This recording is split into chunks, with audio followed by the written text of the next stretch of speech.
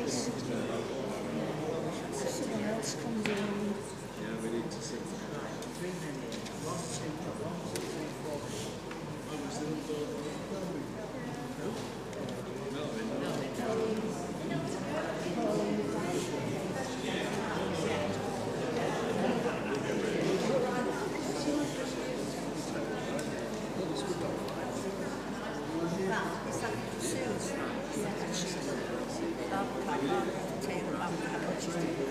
Yeah, we're still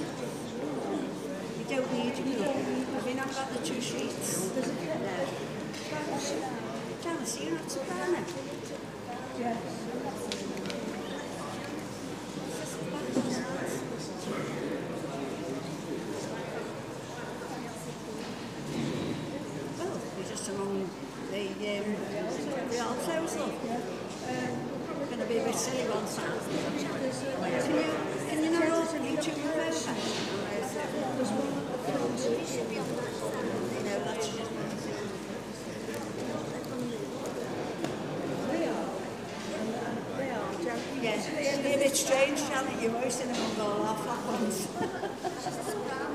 Yeah, no.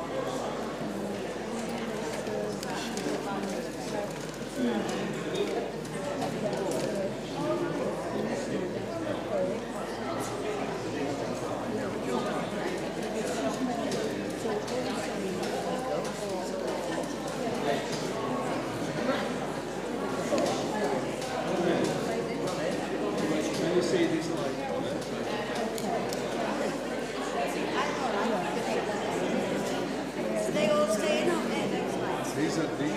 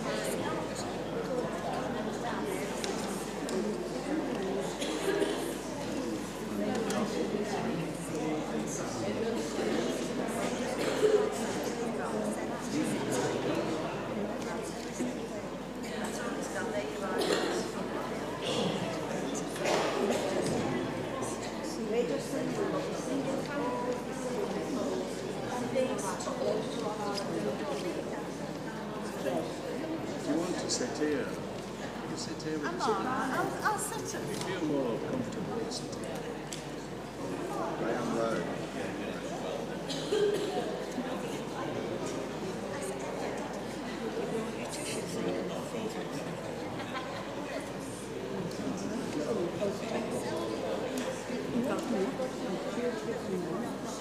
Which words?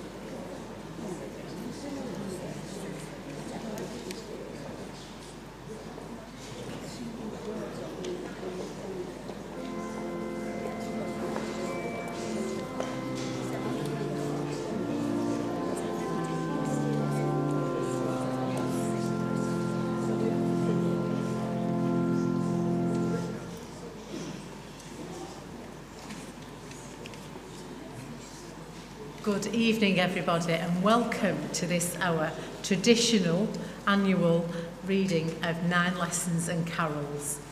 It's a foretaste of what's to come, isn't it? It's the start of our Christmas excitement. And I know we've had other Christmas services during the last week or so, and we'll have more during this week. But it's always a bit special, isn't it, when we come here for this service? So thank you for braving the frost and the horrible wet weather to be here tonight. It really is a delight to see you all. I'm supposed to give notices about other services, but do you know what? We're having a cup of tea and coffee afterwards, and we're having mince pies, and I think it's probably the best time to tell you then, rather than now when we're just beginning to start just coming into our worship. So you've got orders of service. There'll be prompts on the PowerPoint as well. The service will flow. There won't be an interruption. I'm going to go and sit down alongside you all. But let's just open with a word of prayer. Dear Lord, we thank you that we're able to come here tonight to worship you. We thank everybody for their time and effort that they've put into rehearsals to make this a lovely evening. Draw close to us now as we draw close to you. Amen. So please stand for our first carol, Once in Royal David City.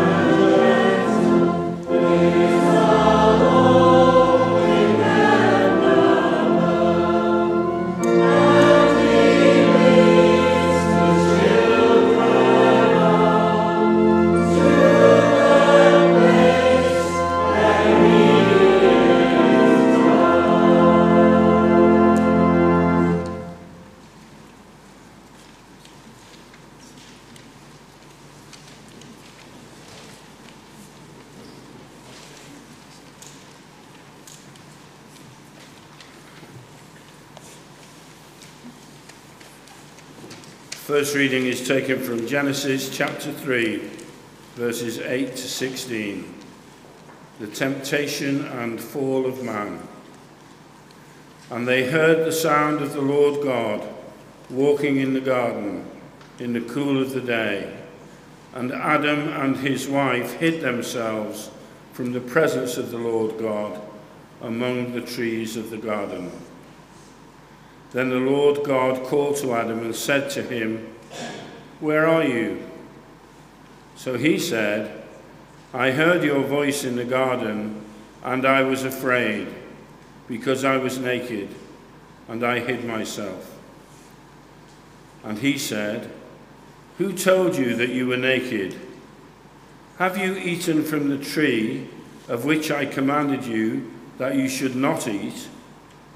Then the man said, "The woman whom you gave to be with me, she gave me of the tree, and I ate." And the Lord God said to the woman, "What is this you have done?" And the woman said, "The serpent deceived me, and I ate." So the Lord God said to the serpent, "Because you have done this, you are cursed more than all cattle, and more than every beast of the field. On your belly you shall go, and you shall eat dust all the days of your life. And I will put enmity between you and the woman, and between your seed and her seed. He shall bruise your head, and you shall bruise his heel." And to the woman he said, "I will greatly multiply your sorrow and your conception. In pain you shall bring forth children. Your desire shall be for your husband, and he shall rule over you." This is the word of the Lord. Thanks be to God.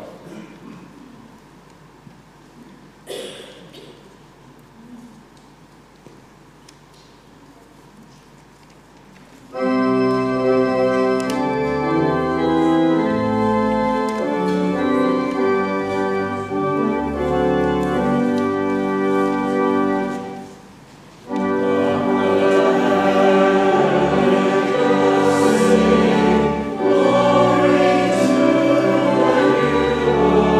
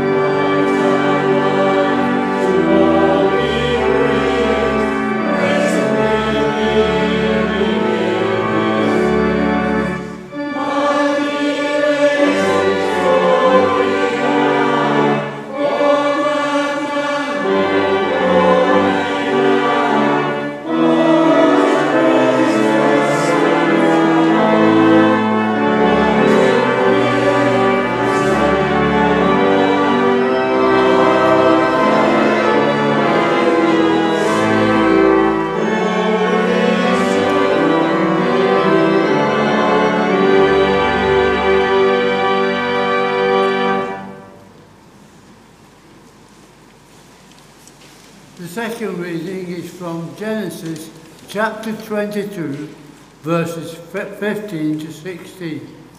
God's promise to Abraham.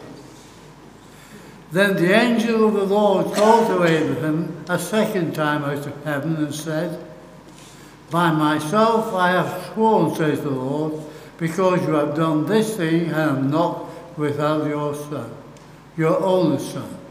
Blessing I will bless on you, and multiply I will multiply your descendants as the stars of the heaven, and as the sand which is on the seashore.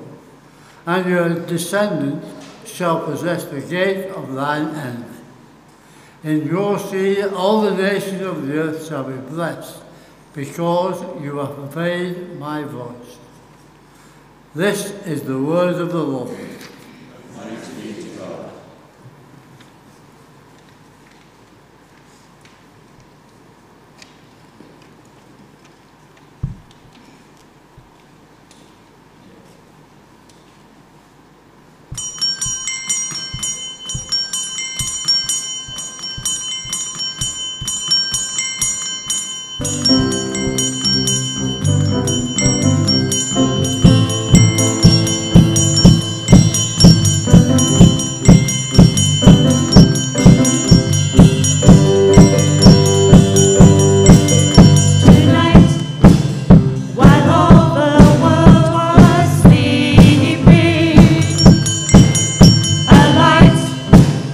Exploded in the skies.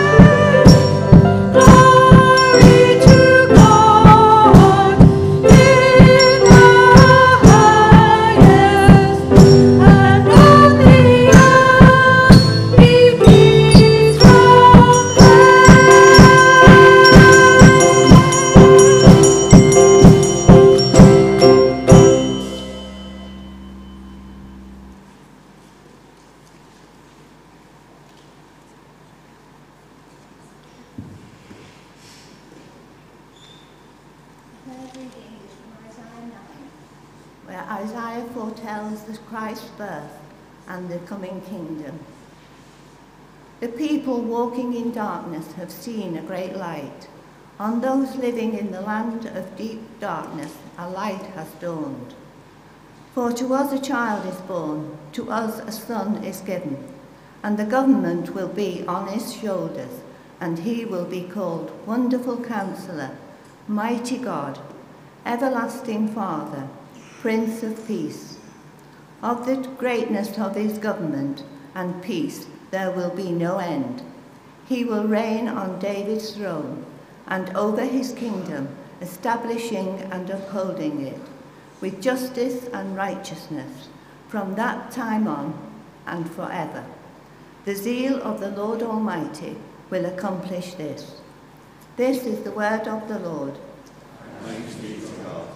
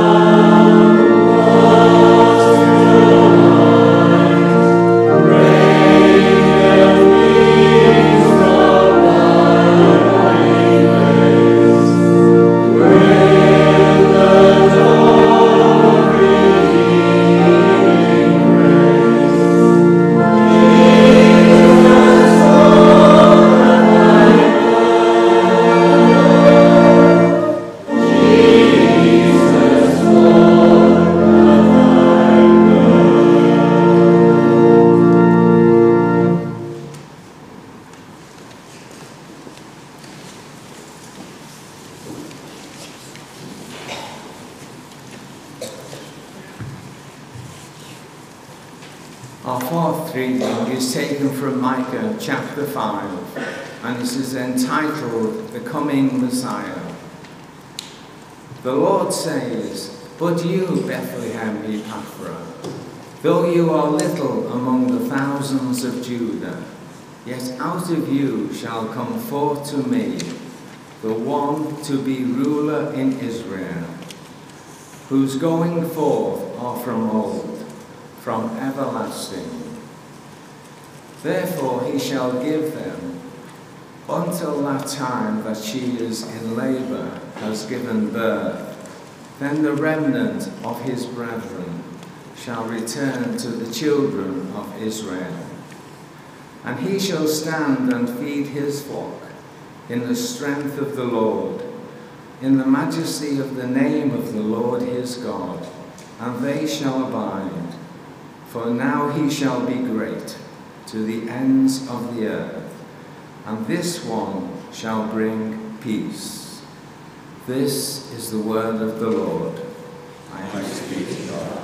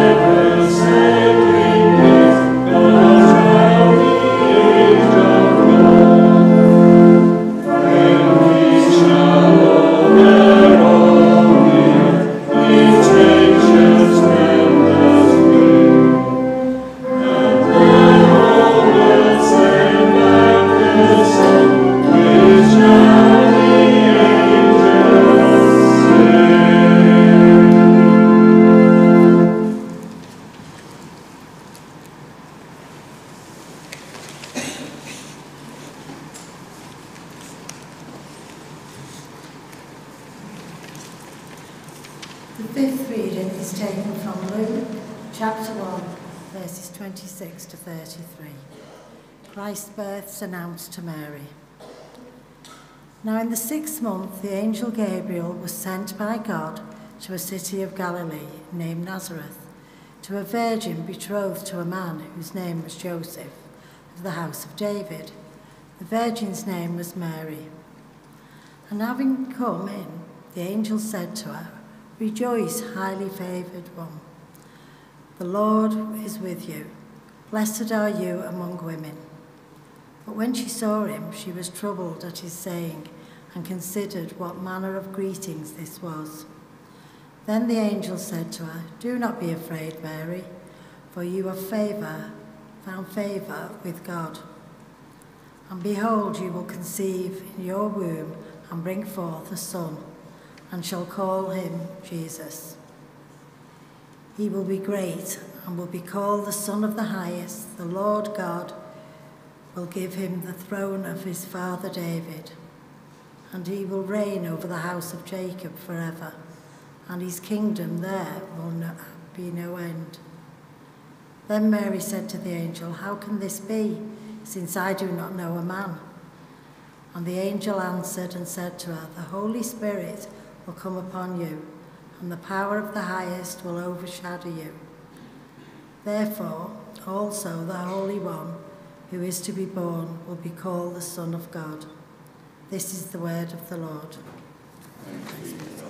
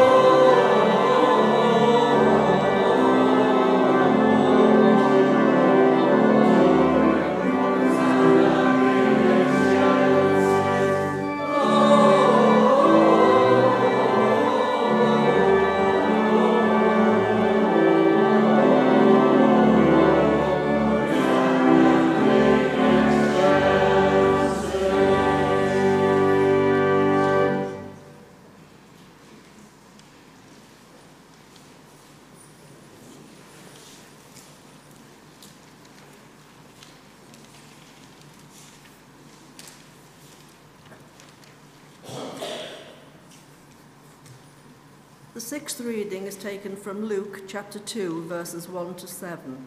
Christ born of Mary. And it came to pass in those days that a decree went out from Caesar Augustus that all the world should be registered. This census first took place while Quirinius was governing Syria. So all went to be registered, everyone to his own city. Joseph also went up from Galilee, out of the city of Nazareth, into Judea, to the city of David, which is called Bethlehem, because he was of the house and lineage of David, to be registered with Mary, his betrothed wife, who was with child. So it was that while they were there, the days were completed for her to be delivered. And she brought forth her firstborn son, and wrapped him in swaddling cloths, and laid him in a manger, because there was no room for them in the inn. This is the word of the Lord.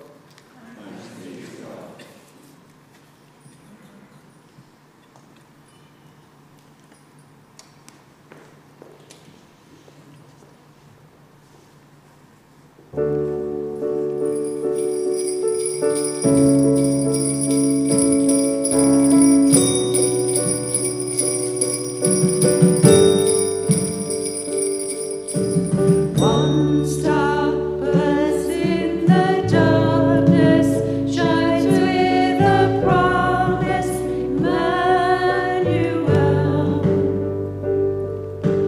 One child born in the stillness, living within us, Emmanuel. We're singing glory.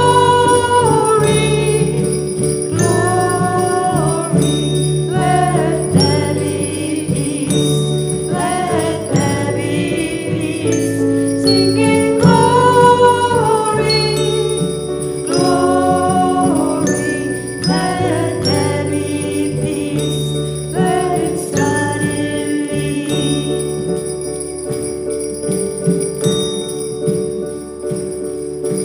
One voice speaks for the voiceless, hope for the hopeless, Emmanuel. One love brings us together, now and forever, Emmanuel. Singing glory, glory, let there be peace, let there be peace, singing glory, glory, let there be peace, let it start in me.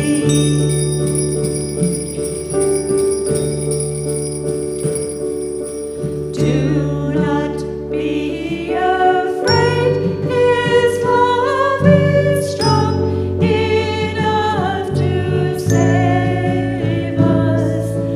Nothing stands in the way, His love is strong enough to lead us. Do not be afraid, His love is strong enough to save us. Nothing stands in the way, His love is strong enough to lead us. Singing glory, glory, let there be peace, let there be peace, singing glory, glory, let there be peace, let it start in me, singing glory, glory, let there be peace, let there be peace,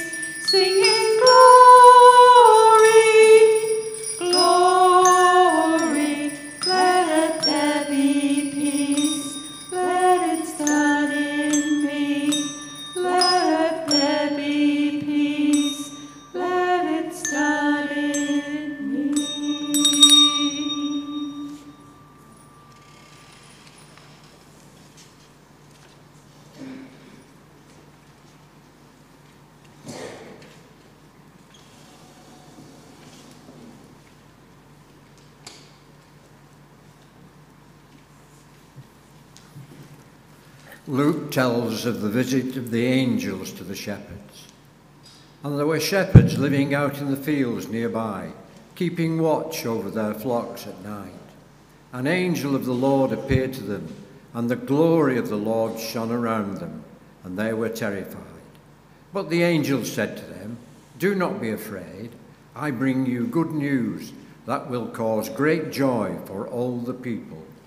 Today, in the town of David, a Saviour has been born to you. He is the Messiah, the Lord. This will be a sign to you. You will find a baby wrapped in cloths and lying in a manger." Suddenly, a great company of heavenly hosts appeared with the angel, praising God and saying, "Glory to God in the highest, and on earth peace to those on whom his favour rests." When the angels had left them and gone into heaven, the shepherds said to one another, "Let's go to Bethlehem and see this thing that has happened, which the Lord has told us about." So they hurried off and found Mary and Joseph and the baby, who was lying in the manger. When they had seen him, they spread the word concerning what had been told to them about this child, and all who heard it were amazed at what the shepherds said to them. But Mary treasured up all these things and pondered them in her heart. The shepherds returned, glorifying and praising God for all the things they had heard and seen, which were just as they had been told. This is the word of the Lord. Thanks be to God.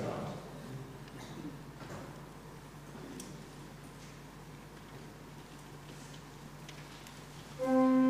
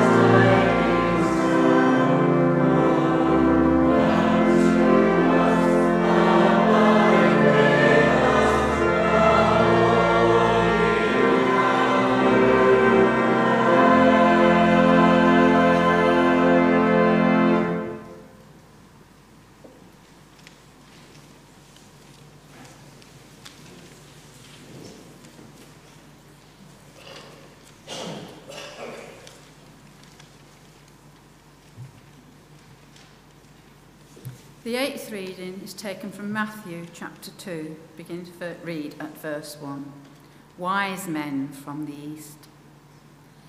Now, after Jesus was born in Bethlehem of Judea, in the days of Herod the king, behold, wise men from the east came to Jerusalem, saying, Where is he who has been born King of the Jews?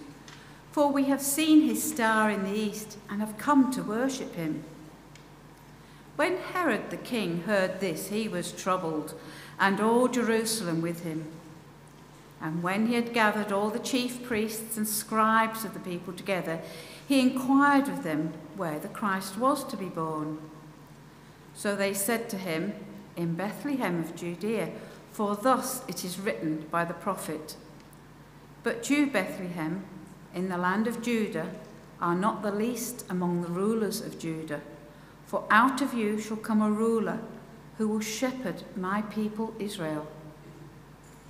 Then Herod, when he had secretly called the wise men, determined from them what time the star appeared. And he sent them to Bethlehem and said, Go and search carefully for the young child, and when you have found him, bring back word to me, that I may come and worship him also. When they heard the king, they departed, and behold, the star which they had seen in the east went before them, till it came and stood over where the young child was. When they saw the star, they rejoiced with exceedingly great joy. And when they had come into the house, they saw the young child with Mary, his mother, and fell down and worshipped him. And when they had opened their treasures, they presented to him gold, frankincense, and myrrh. Then, being divinely warned in a dream that they should not return to Herod, they departed for their own country another way. This is the word of the Lord.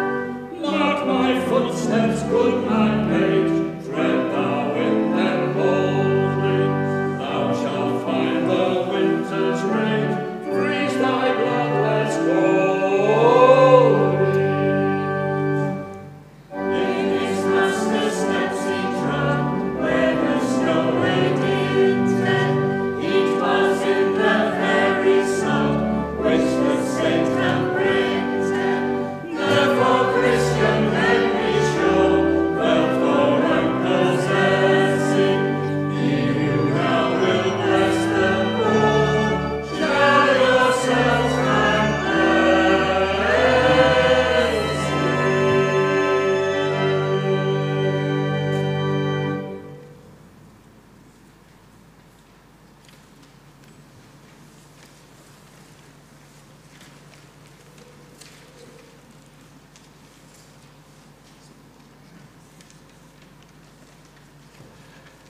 The ninth reading is taken from John chapter 1 verses 1 to 14, the eternal word.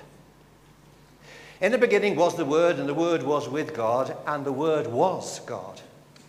He was in the beginning with God. All things were made through him, and without him nothing was that was made. In him was life, and the life was the light of men. And the light shines in the darkness, and the darkness did not comprehend it. There was a man sent from God whose name was John. This man came for a witness, to bear witness of the light, that all through him might believe.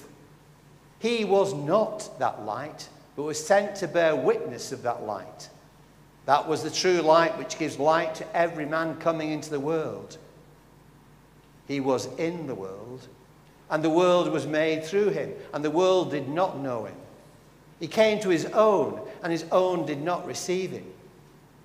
But as many as received him, to them he gave them the right to become children of God, to those who believed in his name, who were born not of blood, nor of the will of the flesh, nor of the will of man, but of God. And the Word became flesh and dwelt among us, and we beheld his glory. The glory is the one and only begotten of the Father, full of grace and truth. This is the word of the Lord.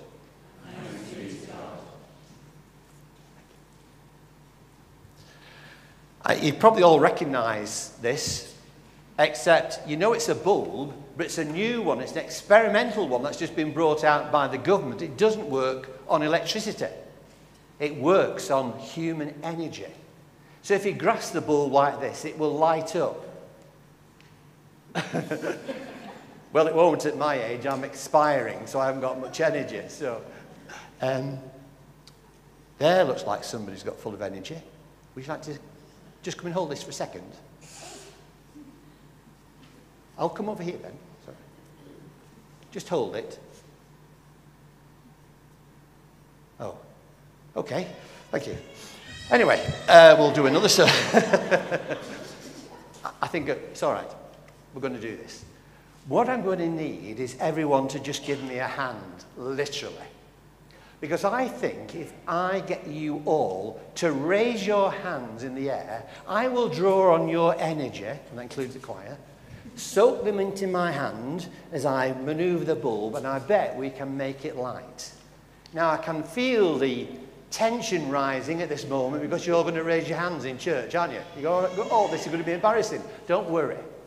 There's no one watching. Right, so after 3, I want you to lift your hands in the air. And if you don't, it won't work. So no pressure then. But okay. 1, 2, 3. Hands in the air. Quick, quick, quick, quick. Hands up in the... What about that? Hands down, it's all right. Or perhaps you should keep them up for the 10 minutes. I'm going to talk. No, that'd be awesome.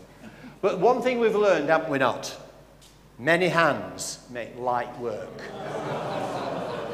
It does get better. Just keep with me. Just keep with me. Just keep with me.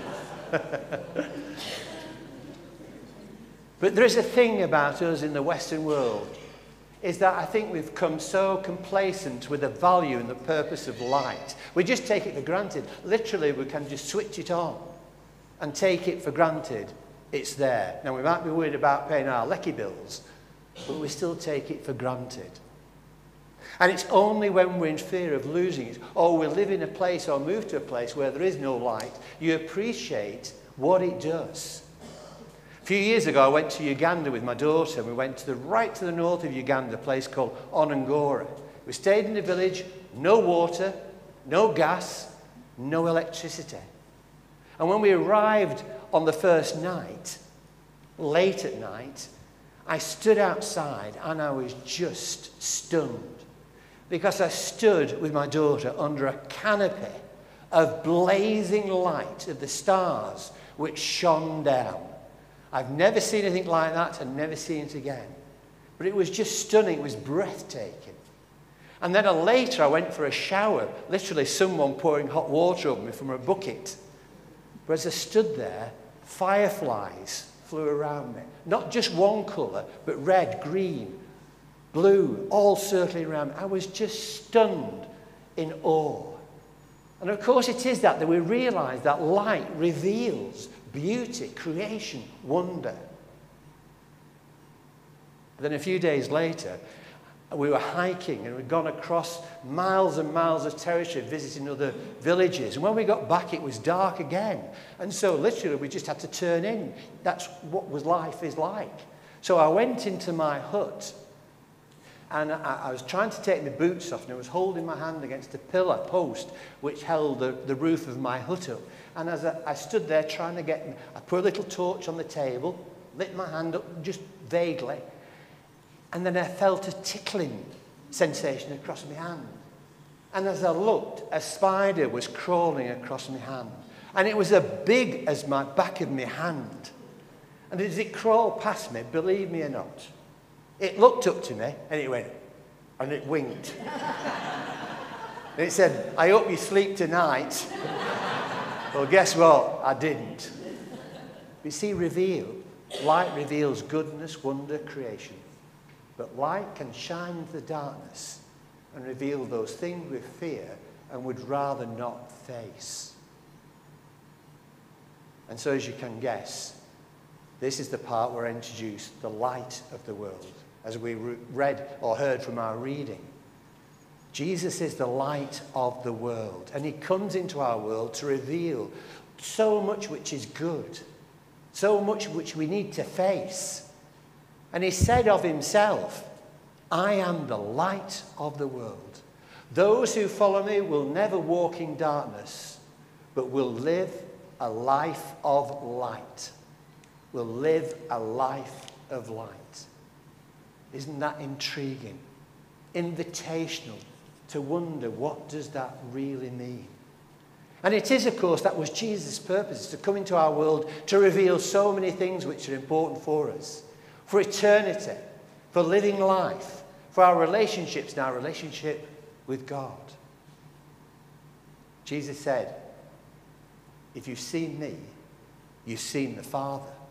Jesus revealing to us that when we see and know Jesus, we know what God is like and who God is. And he also said, "I have not sinned in this life." And it is that he reveals to us what it is to live a perfect, full human life. He was without sin, the scripture tells us. And when we see the life he lives, then we understand why he was the one perfect sacrifice who could take our place and win for us what we could not do for ourselves, namely the gift of eternal life. So Jesus is the light of the world. He reveals to us who God is, what the Father is like, and reveals to us what living a full human life can look like. Don't know if you know this, it's not well known. But after God created day, he went on to create night. And it cost him so much energy to do that. One of the angels said, "God, what are you going to do now?" He said, "I think I'll just call it a day."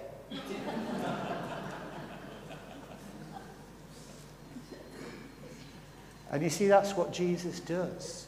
He comes into our world to reveal which is good, and he comes into our world to help us see what is dark and what we might fear and not want or want to embrace. And it is for me that Jesus helps us to see who we are and what we could be.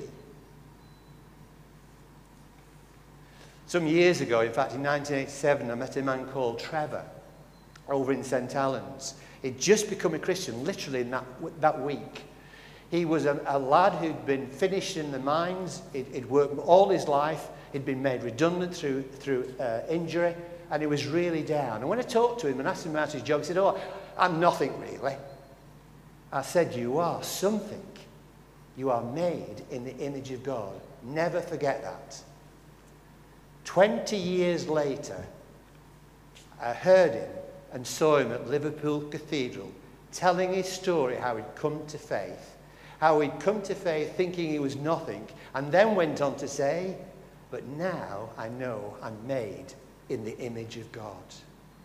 And it was Jesus for me who had helped him to understand, to reveal to him that he was precious, he was unique, he was the creation of God, and that's who he was. But Jesus also reveals the darkness in our lives as well. In fact, St. Paul, one of the great writers of the New Testament, said, in him he reveals the darkness and the motives of our heart. And those are the stuff we'd rather not face. And yet, in the darkness of our lives is where there is gold to be mined. And if we allow Jesus to be born in us as he's born in our world, then he will reveal not only what is good in our lives, he will also show to us where there is darkness and where there is potential for light and glory to shine and to help our lives to be transformed. So tonight, we celebrate the one who said, I am the light of the world. Those who follow me will never walk in darkness, but will live in the light of life. That's the gift that God offers to us. There'll be many gifts that we will receive over Christmas, or I hope there will be many gifts. But I hope we will not neglect or turn away from the greatest gift the world has ever known, the gift given by God the Father of his Son, Jesus Christ. And when we receive him into our lives, he will literally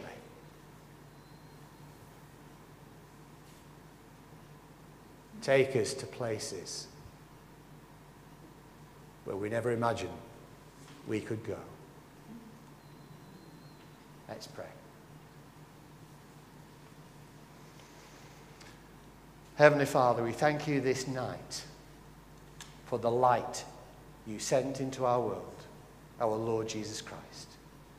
We pray, Father, you might help us to receive him and to allow him to reside within our lives for eternity.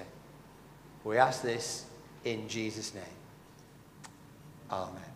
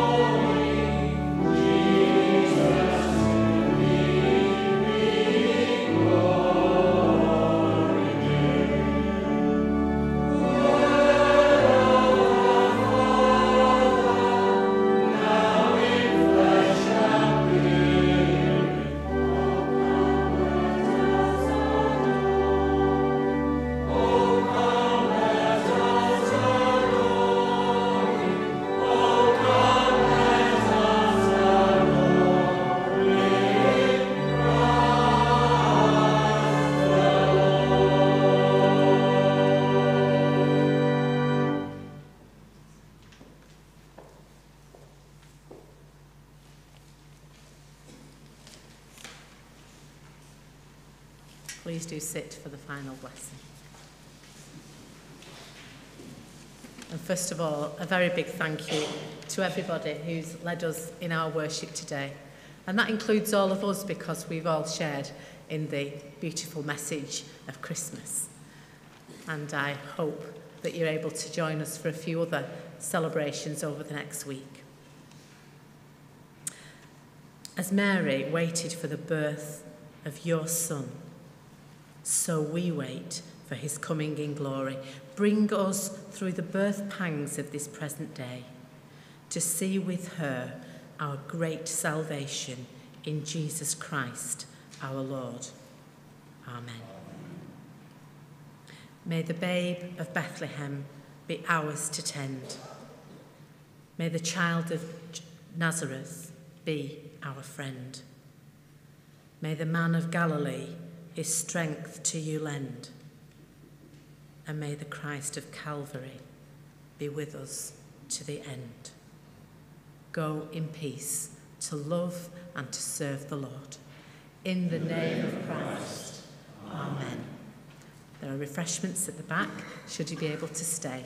If not, have a wonderful Christmas, and we look forward to seeing you during the next week as we come even closer to that special day when we remember the birth of Christ.